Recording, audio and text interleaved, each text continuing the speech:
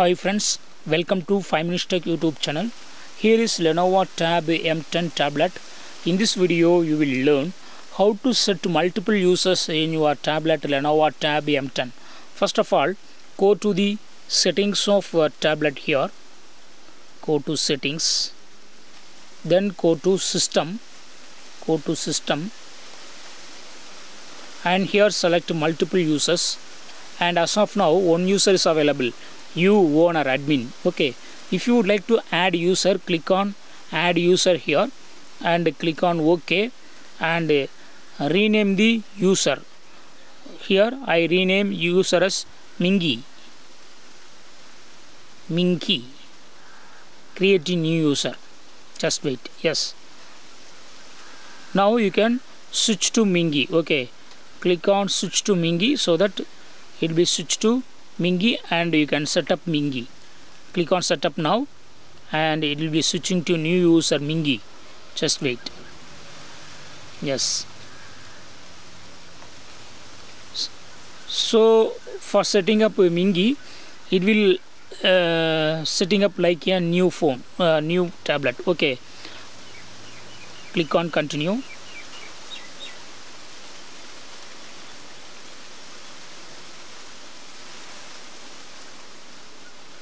Just wait.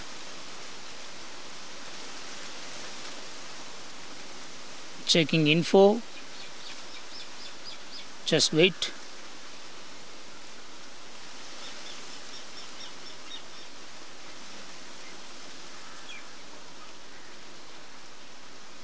And it is asking that who is going to use this device, an adult or a teenager or a child. I am clicking on first option, an adult or a teenager. And you can sign in into Google account for your new user. Okay, if you don't want to sign in to Google account at this time and later you would like to do it, click on skip.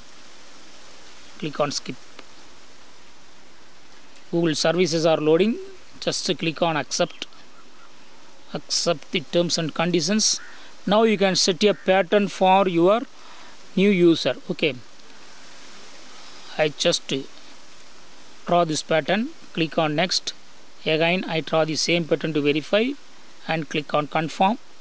And anything else, add another email account or change font size or change wallpaper or review additional apps. Okay, if you would like to do any one of these, just use it. Otherwise click on no thanks. And yes, new user setup has been completed and now Mingy user is active. Okay, so in this way you can easily set new user. Okay, to set back to go back to the admin user, click on this icon. Okay, here you will see all users. Okay, click on owner and it will be switching back to owner. Okay, that is original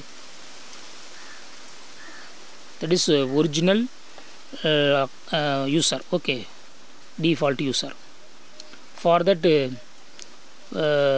pattern is different. Okay, so you can add more user. Okay,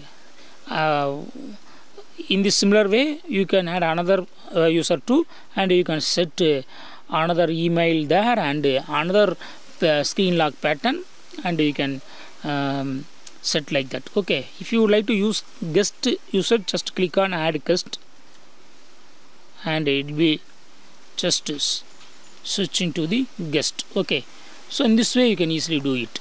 That's all friends. Thanks for watching. Bye bye.